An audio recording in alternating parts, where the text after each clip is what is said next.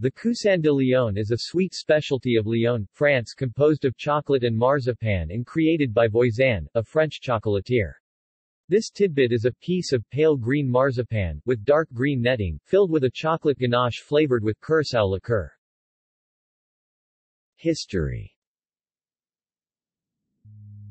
During the plague epidemic in 1643, the aldermen of Lyon made the vow to organize a procession at Fourvière to implore the Virgin Mary to save the city.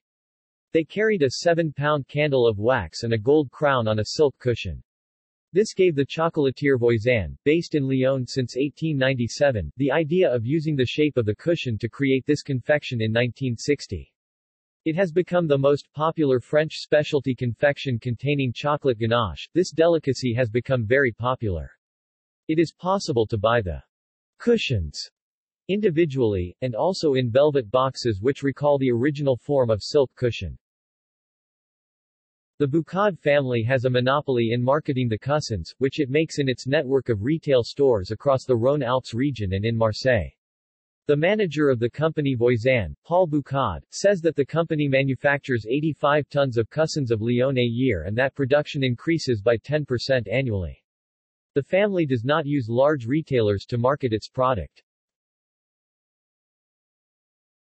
See also: Lyonnaise cuisine, List of pastries. References.